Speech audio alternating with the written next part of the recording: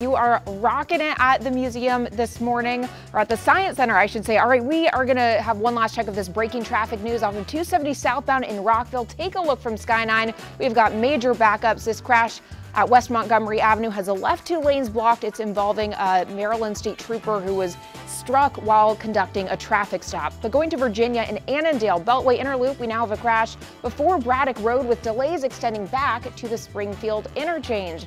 All right, one last check of your Virginia travel times. 395 north, Edsel Road to the 14th Street Bridge, 13 minutes, guys. All right, Michelle, thank you. 6:50.